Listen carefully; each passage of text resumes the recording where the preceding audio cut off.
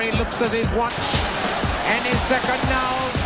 Welcome back, welcome back, welcome back. Hello, welcome back to Want My Bet TV. I'm Tom. I'm Ollie, and today we're previewing Newcastle. All the stats you need to know ahead of the up-and-coming season. Tom has done all the research. Sure have. And he's going to share it with you guys now. I am. So Toonami.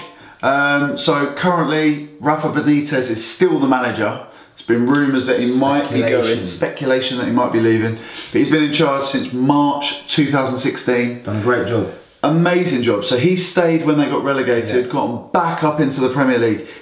He's a fan's favourite because he did that. The fans absolutely love him.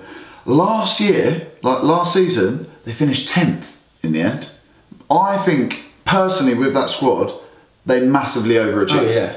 Like I thought they were really going to struggle.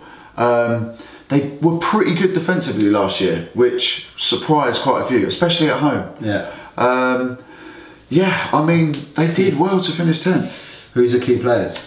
Key players still going to be Jonjo, Shelvey, pulled strings. There was a lot of people saying he should have gone to the World Cup with England. I didn't agree, but he's a good player, does well for them, makes them tick. Lascelles, the centre half, Jamal Lascelles, centre half, skipper.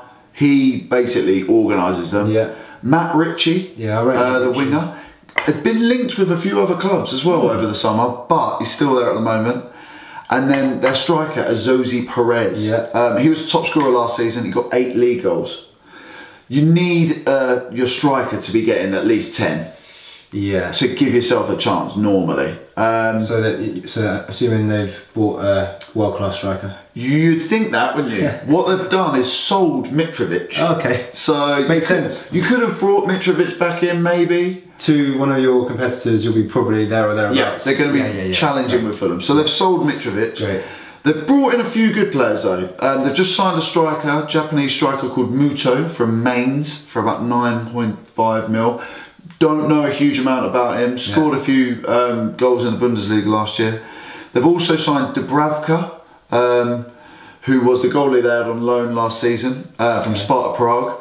They've signed Yong, which is a good bit of business, I thought. Centre midfielder, South Korean from Swansea, centre midfielder. That's a good bit of business. But other than that, they've got Kennedy back on loan as well from Chelsea. I rate him. That's a good sign. Got a bit of creativity, takes people on. I think getting him back is key. I don't know how many goals he'll score because he's not really... No, he's not prolific, but he's a good player. Good to have.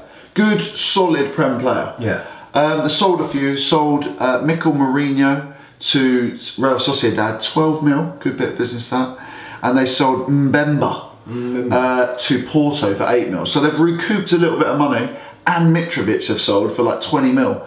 Basically, they're cash rich right now. So Benitez is getting a little bit annoyed that he's not being given a little bit of cash to go and spend. Verdict. My verdict on them is getting in Kennedy from Chelsea is a good bit of business. They needed him. Selling Mitrovic isn't ideal, I don't think. I know he probably didn't get on with a lot of the Newcastle players, and Benitez didn't rate him, so they've got rid of him. I think Newcastle overachieved last season to finish 10th. And I don't think that they've improved the squad from last year. Not at all. Sold a few players. I think, basically, if Benitez stays throughout the whole season, Newcastle will be safe. If Benitez goes, I think they could be in massive danger of getting relegated. It's bold. I think they'll just about be safe. I reckon... It can be a tough season though. Tough season for Newcastle, I think. 14th to 16th. I think with their fans, with their home form, they'll be safe. Because they absolutely love their football there and they get properly behind their team. I just think there's a lot better teams than Newcastle in the league this year. Teams that have spunked a bit of money and will be stronger than them. So I think Newcastle are going to struggle. I've gone 14th to 16th. Key is keeping Rafa Benitez. Agreed? Agreed. Nice. Right, that's it for that preview. Check back, there's plenty more to look at, all the other teams, and we'll see you soon. See you later. See ya. Now then, the referee looks at his watch.